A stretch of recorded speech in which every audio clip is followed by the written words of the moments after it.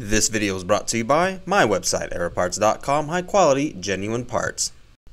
In this video, I'm going to be replacing the engine mounts in a 2008 Ford F150 four-wheel drive. Now this has the 4.6 liter V8. If you have the 5.4, this job is very similar actually. The throttle body on the 5.4 needs to be removed as you jack your engine up. Otherwise, the 5.4 is going to be very similar to the 4.6 engine. Now, of course, there's going to be a number of tools that you'll need to do this job. For somebody who works on cars often, this is definitely doable. If you don't work on cars very often, I would set aside an entire day, maybe even longer to do it, because some of these bolts can be tough, especially the 24mm for the left engine mount. Now, this is a recommendation that I don't typically do. It's just a recommendation, but I do highly recommend getting an impact wrench. If you don't already have a 1/2 inch electric impact wrench that has at least 400 foot-pounds of braking torque or more, Milwaukee is probably one of the best brands out there. I use Makita, but if you're looking for a more budget brand in the $100 and something range that would get the job done, Harbor Freight has some great 1/2 inch electric impact options that I would look into. I have wrenched for years without one, and they were a lot more expensive when I was younger. But these days, there are a whole lot more options available, so I would look for something that's got 400 foot-pounds or more of braking torque. It's going to make your life a whole lot easier, trust me on this one. I don't typically make these type of recommendations when I'm making how-to videos, but on this one I'm going to make that recommendation. If you don't have one, get one. Now, I've done quite a bit of engine mounts in the past, and this was the first one where I ended up bending the oil pan, because I tried to see if I could do this without removing the cross member, and that was a big mistake. So there's going to be a bonus video, and that's going to be replacing the oil pan. Now, a bad engine mount symptom on this type of truck is very obvious. I'm going to show you what it was doing before and how it's supposed to behave after we fixed it.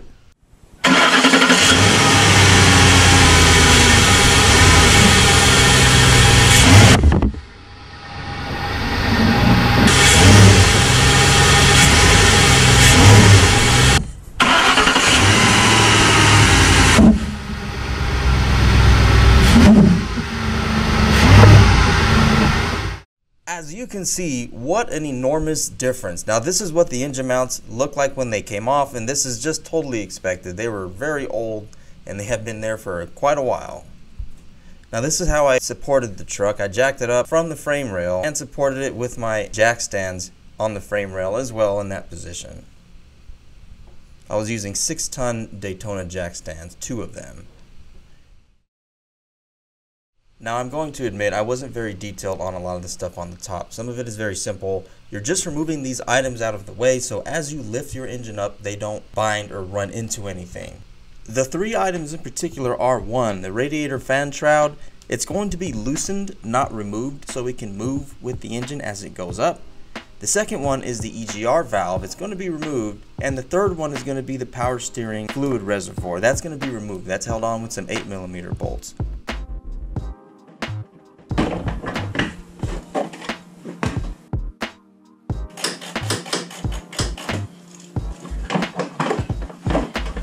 $27mm. Take this EGR. Now, the EGR bolts are 10mm. I would consider carefully using heat on them or spraying them with some sort of penetrating oil overnight.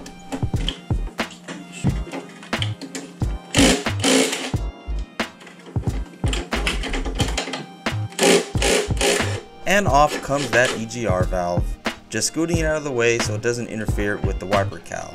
That also has a metal gasket, which I reuse. You can choose to replace it as well, but this one is reusable because it's in good condition. Steering reservoir is off and there's no more tension on that hose down here.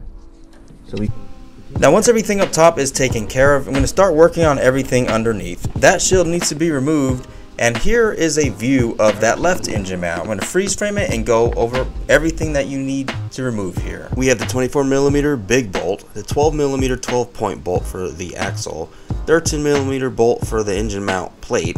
There's another one. There's 3 of them in total. And there's the lower cross member. That's going to be removed. And the sway bar should be removed. It's optional, but it just makes it easier and it's not hard to get it off.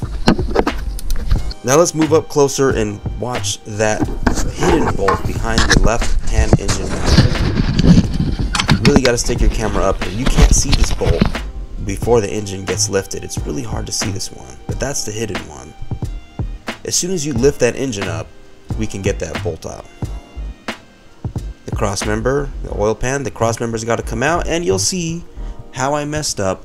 I tried to lift the engine without removing the cross member on the very corner of the oil pan, and you'll see how ridiculous of an idea it was. I should have known. I know you can make fun of me all you want in the comments, but lesson learned. And just a quick heads up on this one. And now here are the bolts for the sway bar. You can remove the one 18mm from the bottom, or you can remove the 13mm on the top. Each way works, doesn't matter. You can, however you choose to do it. It's really not too difficult to remove. Doesn't take very long at all, and it gives you more room. But it is optional. You can leave it if you want. Here's the location of the starter. It's on the right hand side, just showing you that these 21mm bolts for the right hand engine mount must come out before you lift the engine up. So even if you're working on the left hand mount, you have to remove those lower bolts for the right hand mount so you can get that engine lifted. Now we're going to get that metal plate off. If I remember correctly, these were 14mm bolts. There's only 4 of them.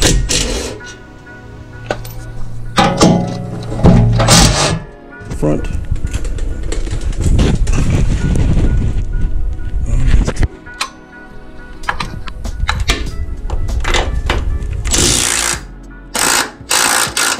By the way, safety goggles are definitely recommended here, as you can see, no pun intended. And the crappy socket really isn't that much.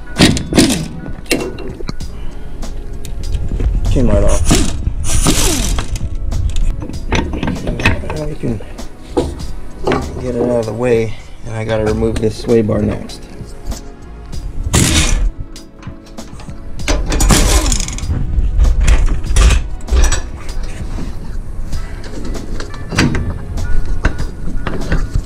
There we go, look at all that room that we got now.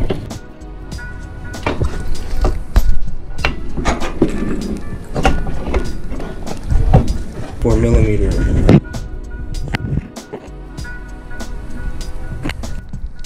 Okay, I was able to just get it on there without any extensions. Loosen it. It's coming. Okay, finally got it.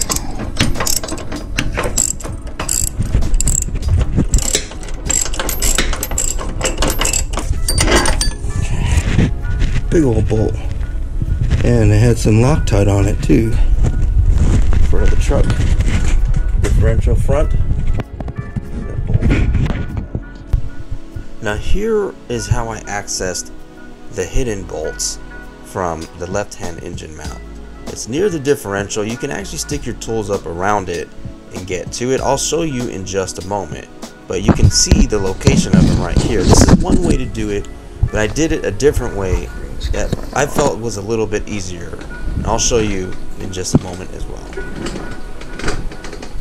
Also, you've probably caught a glimpse of my awful oil pan and jack block of wood position here, which I don't recommend. Remember, remove your cross member and support the oil pan on the larger flat part, not where you see it supported here.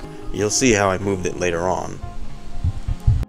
And here is how I was able to just stick my ratchet up there and remove those bolts. You have enough room once you jack the engine up after the 24mm bolt is removed. And I'm going to show you one more angle of the same thing, but before I do that, I'm going to loosen the transmission mount bolt because I need to be able to lift the engine a little bit more. Loosening these bolts allow me to do that. Don't know if you noticed that, but the whole drivetrain shifted a little bit. Now the plate is still bolted to the engine. This engine mount is just completely broken. It's not supposed to be moving like this, so yeah, that's why we're replacing it. Let's get that. And here is the last angle of the 13mm bolt. I'm able to maneuver it around the front differential, and I can get it in there no problem once the engine has been jacked up. Good reference for where to put it is next to the oil filter. It is still a tight spot, but you can get it from here.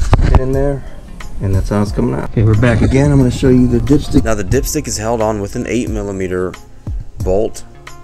I'm going to kind of move through this quickly, but the dipstick is a little bit of a pain to maneuver out. I did have a little bit of trouble with it, but it can be maneuvered out and back in. But it is a little bit of a pain. So I'll go over that in just a moment. Once the dipstick tube is out of the way, you can maneuver your engine mount out. Now some people say you can't get it out without removing the manifold and the exhaust. Well, watch me do it. It's a tight space. You're not just going to walk this thing out of there like you're strolling through the park on a sunny day. However, if you have to remove another component, go for it. There's nothing wrong with it. The stubborn guys in the trade love to bash each other on this one. You got the guys that are like, you didn't have to take all that off. And then you got the other guys that are like, you can't do it that way. There's not even possible. Look, as long as it gets done properly and you're not overcharging your customer, that's what matters. See, this engine mount is completely done. Nothing holding it together, so.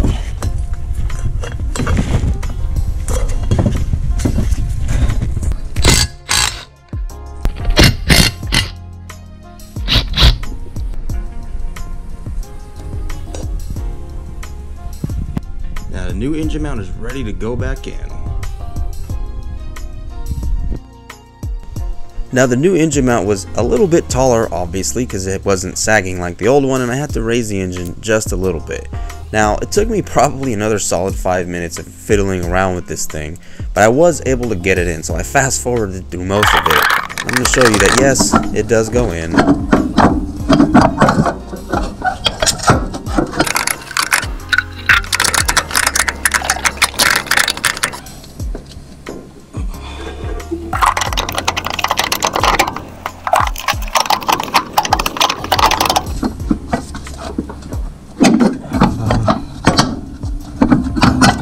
There we go. Alright. Jeez.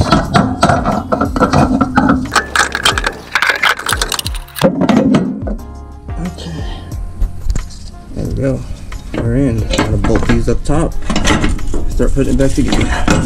Now before you bolt that engine mount plate up, put your dipstick tube back in, because if you bolt your engine mount plate up first, you won't be able to get the dipstick in.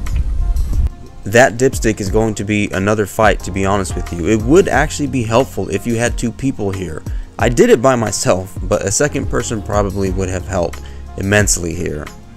It did take quite a while before I was even able to maneuver it into this position that you see here.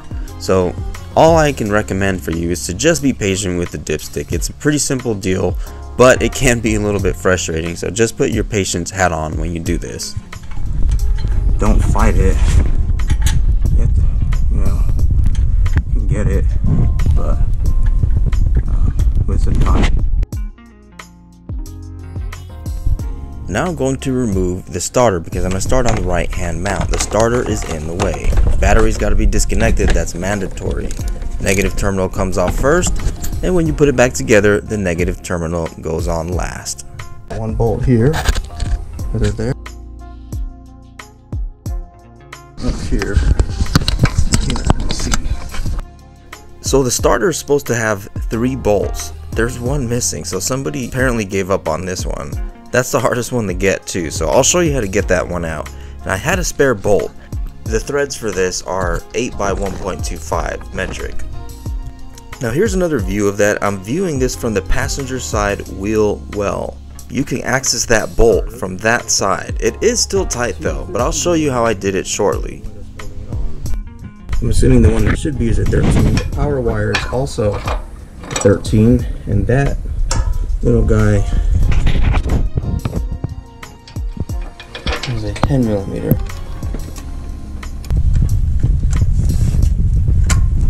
And this one over here, same thing. Can't really get it like this. We actually even go to reach it. Just things to consider.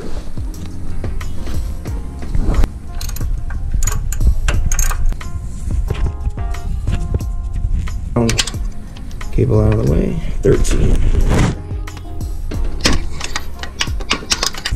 The starter doesn't have the top bolt.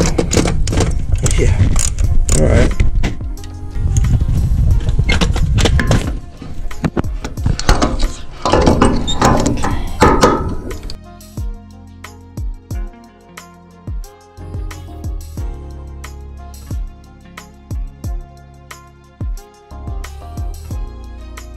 Alright, now that I got it off, here's bolt 1.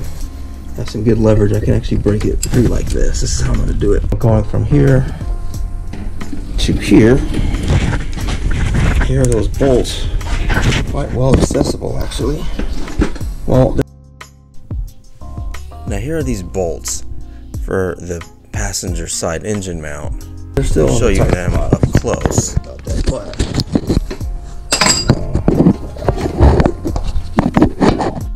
And that's those bolts up close. You can fit your ratchet in here actually. You will have to utilize an extension, maybe a wobbler socket, but you can reach them from here just like this.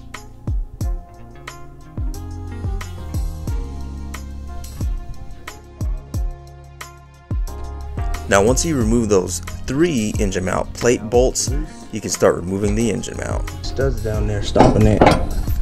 It's going to be the same process as the driver's side. This has the 2 studs on the bottom, so you'll just have to turn it like this and get it out. This took me a little while, so of course fast forward again. I guess I could skip past it, but I don't like to skip all of these type of little details like this, like maneuvering the engine mount out. But I will fast forward because I'm not going to bother you with all of the boring stuff. She ended up getting out like this, and she's out. Alright, actually, let's get to it.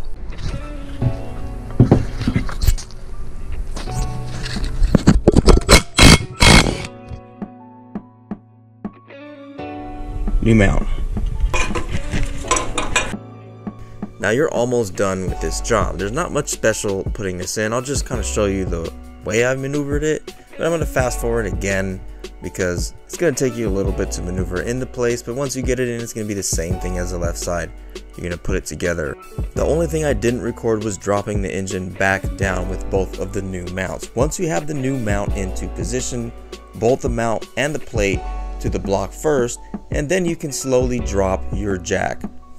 Initially they won't go right into place. You will have to move the engine back and forth. You can move the handle of your jack carefully is the key word, and use a pry bar, kind of pry the engine a little bit, find any place that's not going to damage anything, and just get those studs in to drop into place. And for the left mount, you're going to want to get that 24mm bolt through. You may have to hammer it a little bit to get it into place, but you will have to move things around and adjust them to get it in place. But once that's done, you get that bolt in, 24mm on the left side, you put your starter back in, you put the 2 lower 21mm bolts for the right mount, and you just start tightening everything up. You're going to be finishing up with this job. You're finally done.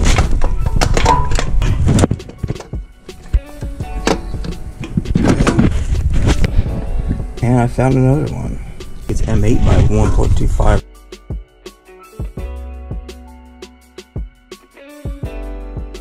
And this is how I installed that bolt that was missing through the wheel well.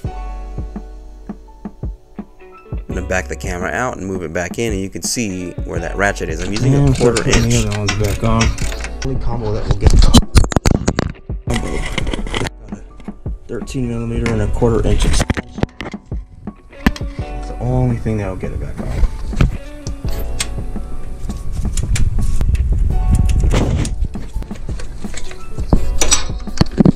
And the other 2, a little ground wire.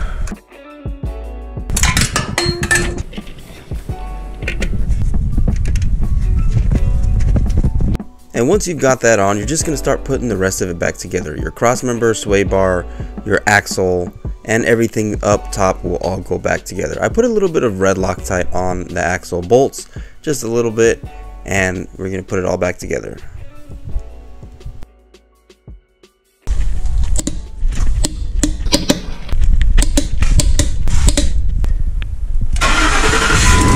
And that is it. Make sure to start it up and take it for a test drive. If this video helped you out, make sure to hit like. If you want to see more content on this truck, such as the oil pan video, make sure to subscribe because it's going to be coming in about a week. And don't forget, if you're looking for high quality genuine parts, make sure to check out aeroparts.com.